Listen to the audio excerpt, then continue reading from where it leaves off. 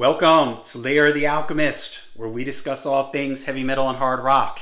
On today's episode, Heavy Thoughts.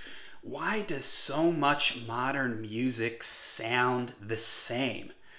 So what made me think of this topic was I was flipping through YouTube, and I always try to listen to new things that are coming out. I have Spotify, so Spotify has new album releases, and I'll always just, out of curiosity, click on things and listen to a song or two, see if anything catches my interest. I usually do it, and Spotify breaks things down into categories. So I'll listen in heavy metal.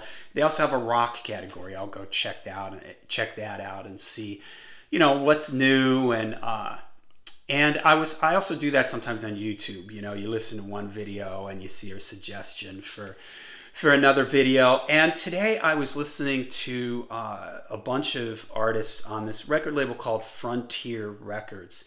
For those who don't know, Frontier is a record label that sort of specializes in like a classic 80s sound. They release a lot of albums from artists from the 80s, a lot of the melodic hard rock, not really any of the extreme metal bands. I'm talking more like people like Sebastian Bach and like bands like, I don't know if he has a record with Frontier, he might, but bands and artists like that sort of melodic hard rock, melodic metal of the 80s. So a lot of the new artists that they have on their label are also very much in that sound, very melodic rock, melodic hard rock, melodic metal, whatever you want to call it, clean vocals, clean guitar riffing, keyboards, and a lot of stuff. And so I was sitting down and I was listening to these. They had a playlist of newer bands on their label, and I was listening to like 30 seconds to a minute of one band and just going from one artist to another, to another, to another. And I was, after like the third or fourth one, I said to myself, why do all these bands sound the same? And it got me thinking, because I've thought this too, even I'm not blaming this record label. I've heard this with a lot of new releases where it just all kind of sounds the same.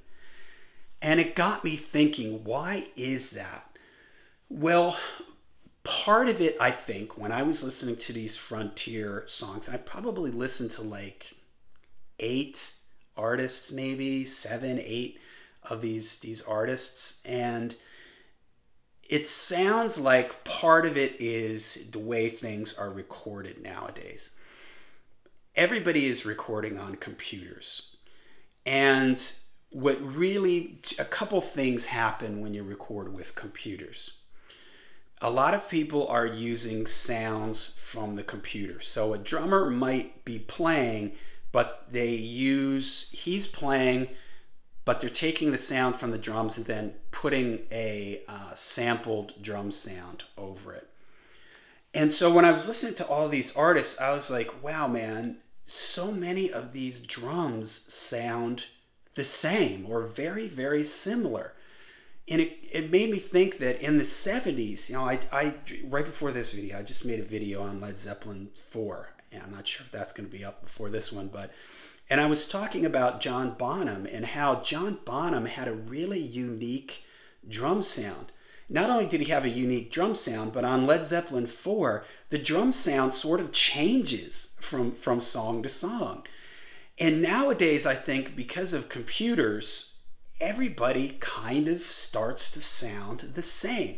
But back in the 70s, you think about John Bonham's drums, John Bonham or Neil Peart or Bill Bruford, or I could go on and on, Bunny Carlos, Charlie Watts, all these guys, their drums, Phil Rudd, their drums, you could tell them apart from each other.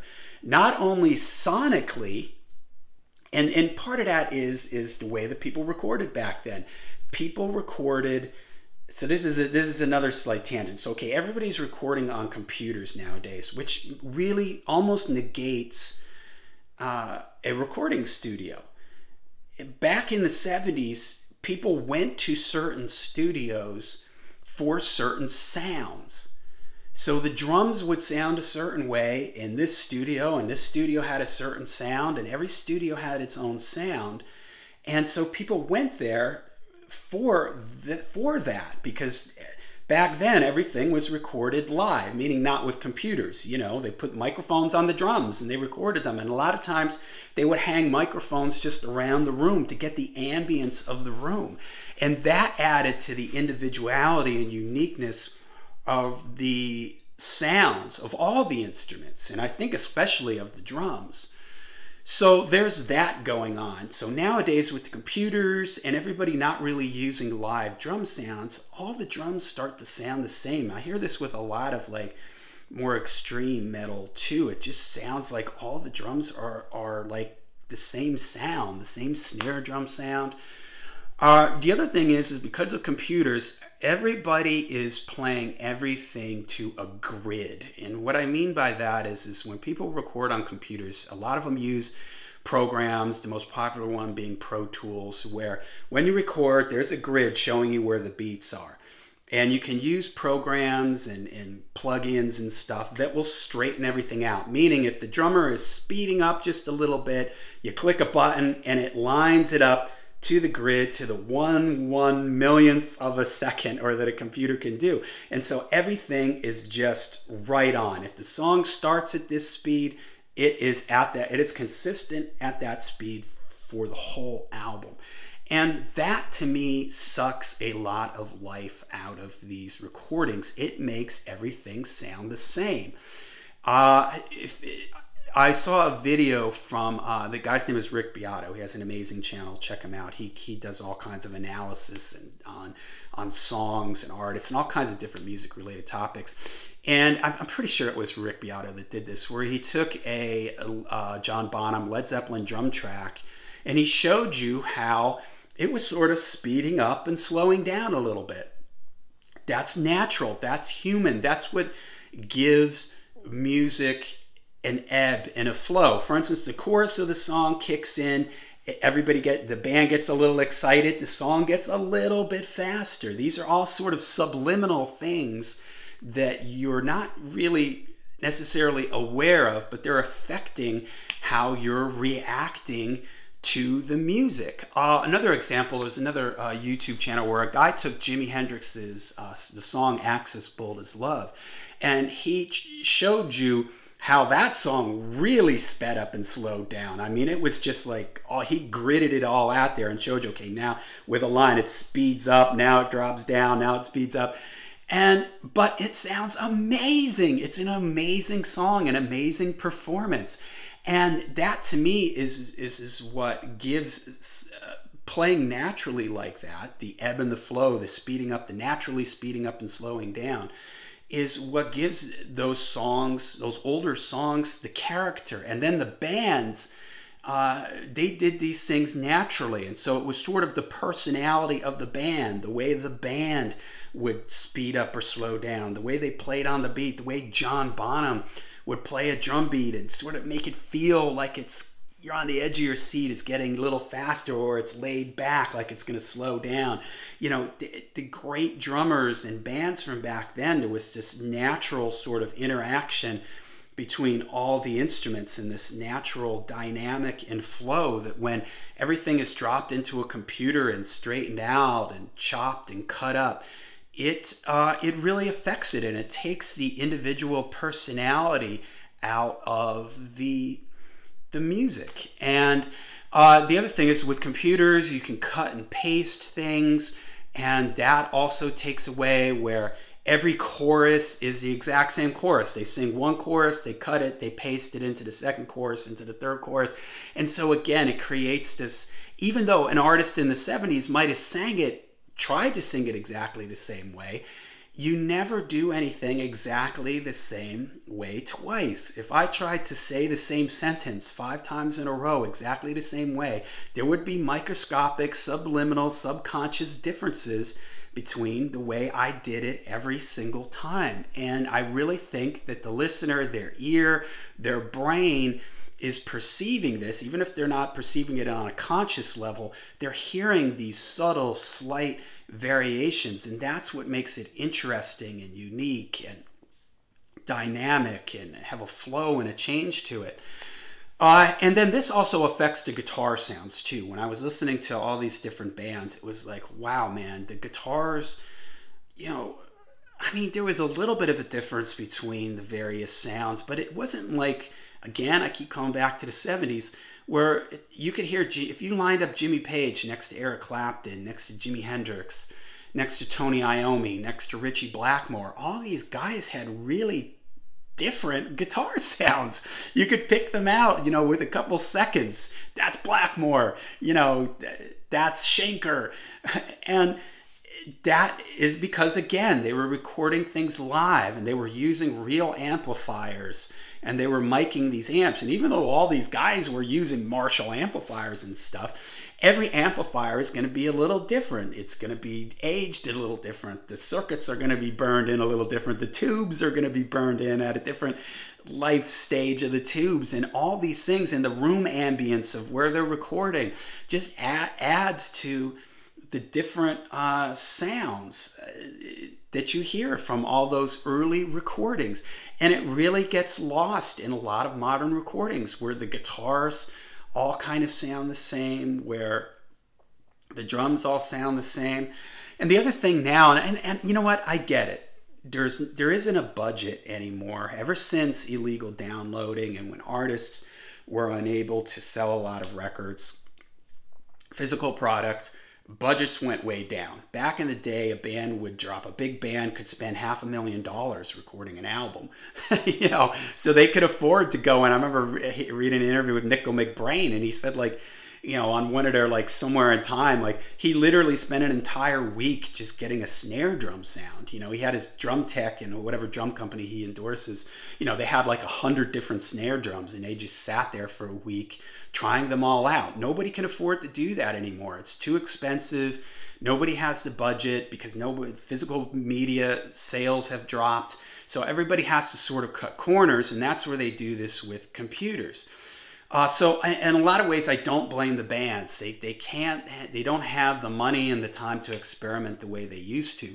But a lot of albums nowadays, it's like one guitar sound through the whole thing, one drum sound through the whole thing, one vocal sound through the whole thing. And it's just like one color, one texture through the whole thing.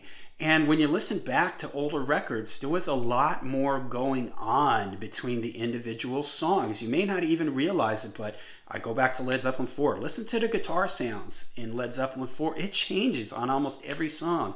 I was listening to Black Sabbath Volume 4 because they just put out this box set for it. And that's sort of the same way. There's different guitar tones and textures going on. There's different things going on.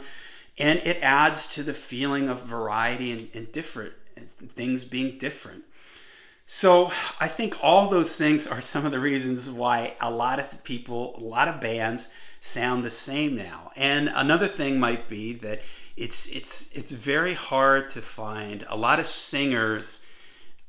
There's not a lot of singers that I hear anymore, the newer type singers, that I'm just like, whoa, wow, this guy is really different.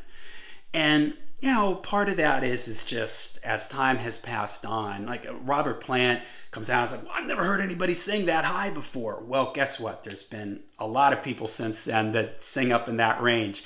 It's not unique anymore.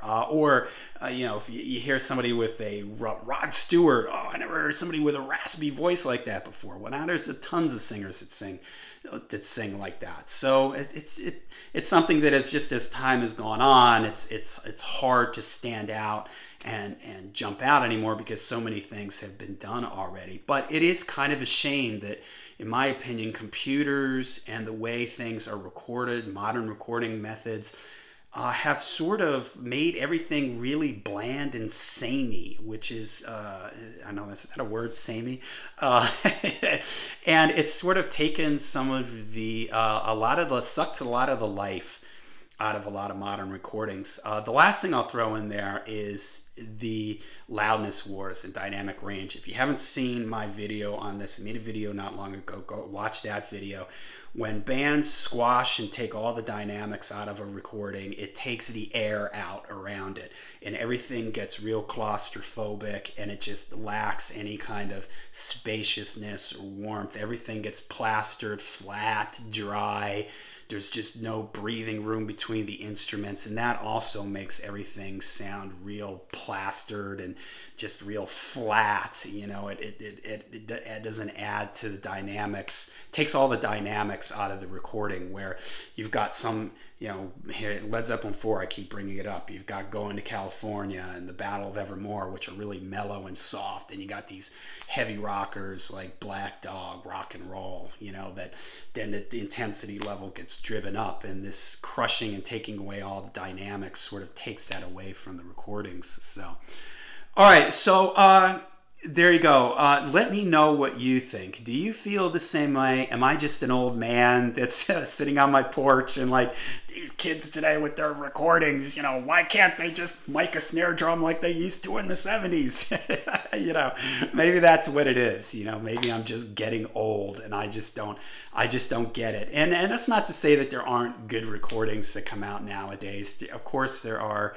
But I just find that there's just a lot of stuff that just sounds very flat and very samey. There's my new word for the video, samey to me.